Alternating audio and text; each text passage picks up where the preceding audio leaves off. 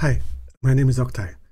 Welcome to today's video about the chemical element magnesium. This is a picture of magnesium metal. The name magnesium, the origin is not clear. It could be the Greek word magnesia lithos, which means magnesia stone, or it could be from the Greek city of Magnesia, or from the Turkish city of Magnesia. Magnesium has the atomic number 12. There are 3 isotopes, and the isotope 24 is most common with 79%. This is a picture of the periodic table and of the nucleosynthesis of all the chemical elements. Magnesium is a member of the beryllium group, and its origin is from exploding massive stars. Magnesium is an essential element for life. This is a picture of the chemical elements abundance in Earth's crust. Magnesium is here, very abundant. 2% of Earth's crust is magnesium, and in seawater it's at a concentration of 1,300 parts per million. This is a picture of the nucleosynthesis of the lighter elements. At the top left, that's a proton-proton chain that makes the helium-4 isotope. Helium is the second most abundant element in the universe. At the top right, there's another process that also makes helium-4 a bit less efficient. That's the CNO cycle. Again, 4 protons are merged to a helium-4 isotope. In the middle, that's the helium burning process, also called triple alpha process. 3 helium isotopes merge to 1 carbon-12 isotope. And at the bottom, that's the alpha process, which explains why the elements with the even number of protons are abundant, because they're made of helium, which is the second most abundant. And magnesium is here. So it's a direct product of the second most abundant element, helium. That's why 70% of the magnesium, 79% of the magnesium in nature is magnesium 24. This is a nice picture of the double star system Eta Carinae from Hubble Space Telescope. This system is located at a distance of 7,500 light years. It contains 2 stars. Both are very massive. Star A is 100 solar masses and star B is 30 to 80 solar masses. This nebula is called Homunculus Nebula. It has a blue area here. And this blue area is a warm gas which contains magnesium. And outer areas, red filaments, contain nitrogen. These are 3 of over 60 magnesium minerals. At the left, that's dolomite, calcium magnesium carbonate. In the middle, magnesite, is magnesium carbonate. And at the right, that's olivine, which is a magnesium iron silicate. This is a picture of magnesium metal from the pigeon process. This is one of the processes to produce magnesium metal. This reduction of magnesium oxide with silicon that makes silicon dioxide and magnesium, elemental magnesium. Magnesium has a boiling point of 1091 degrees Celsius.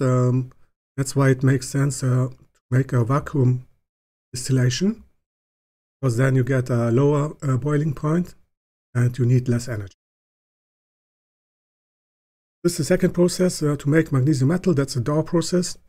It's electrolysis of molten magnesium chloride, which can be produced from brine. Brine is concentrated salt solution.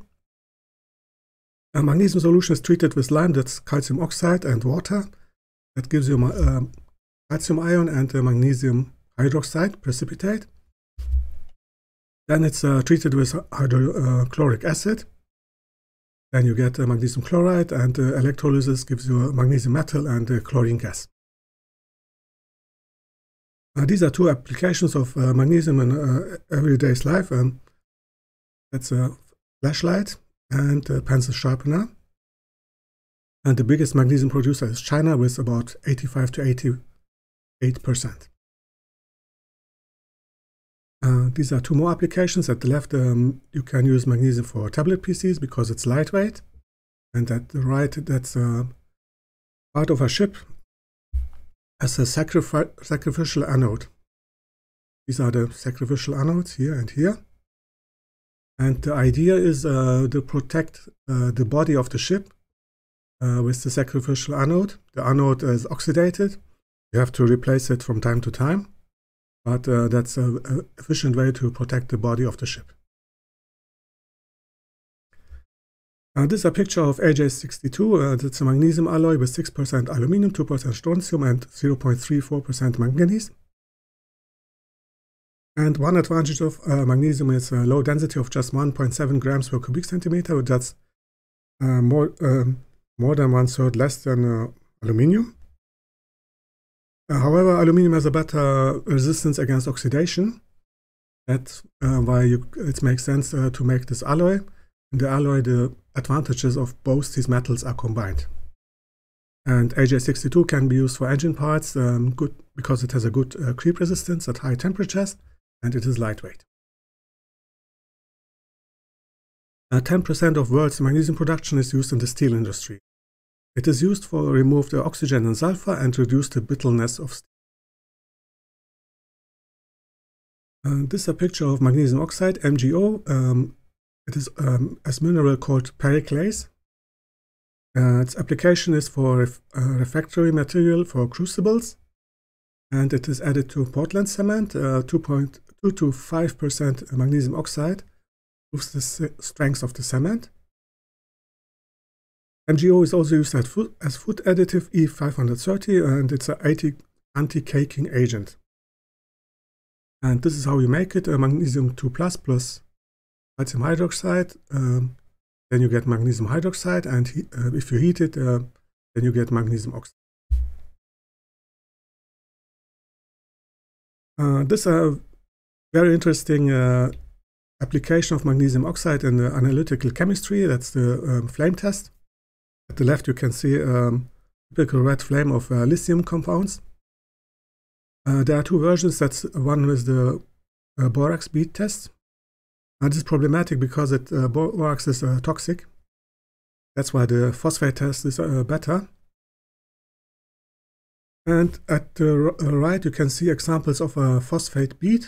For example, with iron 2 and iron 3 ions, you get a red-brown bead with the oxidizing flame. And with the reducing flame, you get a green bead. This is example.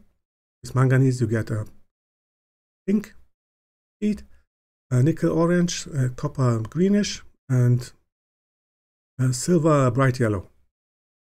In the middle picture, you can see different zones of our flame. At the bottom, this dark blue zone is the reducing flame, the reduction zone. And at the top, that's the oxidation flame, oxidation zone. And you can both use both these tests to make sure to check, for example, for iron ions. That's how this works. This is a picture of magnesium sulfate, MgSO4. It's used as bath salt for agriculture, cement additive, and desicant in organic synthesis. This is magnesium chloride, MgCl2. It can be directly extracted from brine. It can be used as a support for the Ziegler-Natta catalyst, the titanium tetrachloride, diacyl aluminum chloride. You can check my other video about aluminum for the Ziegler-Natta catalyst. This compound is also useful as a soil stabilizer against erosion. And Nigari salts are also magnesium chloride. They are used for coagulating the soy milk in the production of tofu. This is magnesium carbonate, MgCO3. As a mineral, it's called magnesite. It is used for fireproofing, dusting powder, cosmetics, and toothpaste.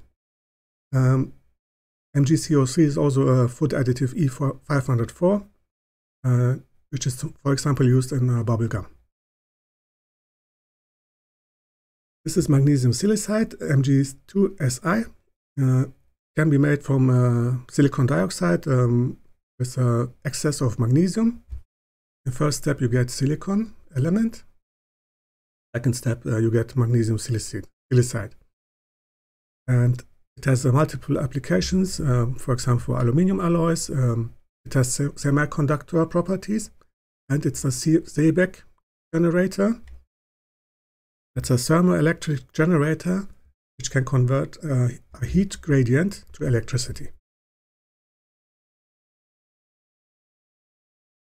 This was one big step in the evolution of life. We know life is at least life on Earth is at least 3.8 billion years old. Nature invented photosynthesis about 3.2 to 3.5 billion years ago. That's this reaction, 6 carbon dioxide plus 6 water to glucose, is 6H12O6, plus oxygen byproduct. The plants can convert excess glucose to the macromolecule starch and store it. And the oxygen byproduct was very important because it led to the formation of ozone layer. And now life was able to get out of the water and conquer land. At the left, you can see the structure of this molecule, chlorophyll A. It is a magnesium 2 complex. At the right, this picture explains why chlorophyll is green, because it absorbs red and blue light, but not green light. Green light is reflected, that's why it's green. And this is Richard Willstätter. He discovered that chlorophyll is a magnesium complex and that it's related to hemoglobin, which is an oxygen carrier molecule in the body. And for this discovery, Richard Willstätter got the Nobel Prize in Chemistry in 1915. At the right, you can see extraction process of chlorophyll with an organic solvent.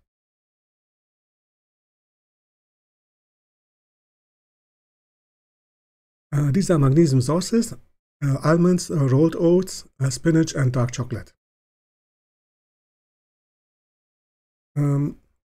Magnesium has an essential function in the human body. 25 grams magnesium is in the human body. It is essential for nerve function, muscle function, immune system, steady heartbeat, bone strength. It helps adjust the blood glucose level, the blood pressure, and it's essential for the synthesis of proteins. This is the molecule ATP, adenosine triphosphate. It is the molecule in the organism that provides energy for all the biochemical reactions. The energy is stored in these phosphate groups. And you can see it makes a complex with magnesium 2 plus ion. The magnesium ion is needed for the activation of this molecule. This is a very interesting variant of Grignard reaction. This is the Grignard reagent at the top left. That's an organic halogen compound with magnesium between the carbon and the halogen. The magnesium makes the carbon like an anion. And you can see the Grignard reaction is a reaction that makes a new carbon-carbon bond. At the bottom there's a nice example. This is called Kumada Coupling. It was found in 1972. Starts with this bromothiophene compound at low temperatures with LDA. LDA is lithium diisopropyl amide. CHF is tetrahydrofuran, that's solvent. You get this organometallic compound, and with magnesium bromide and ether, you got this Grignard reagent. And the trick is the Kumada coupling is a catalyst that's nickel DPPP chloride. That's dichloro 1,3-bis diphenylphosphenopropane nickel. That's the catalyst. And again, you have to work at low temperatures. And this is the product. That's polythiophene. And that's a very interesting product because it has a very big conjugated pi electron system. Conjugated means alternating double and single bonds. Especially the oxidated version of polythiophene is very interesting. That's called doping because it is conductive. And this group of compounds has a big potential for transistors in display technology, for solar cells, batteries, sensors, and diodes. This is a nice picture of the mineral lazulite, which is a magnesium iron aluminum phosphate hydroxide. That was today's video about the chemical element magnesium. Thank you for watching. Have a nice day. Bye bye.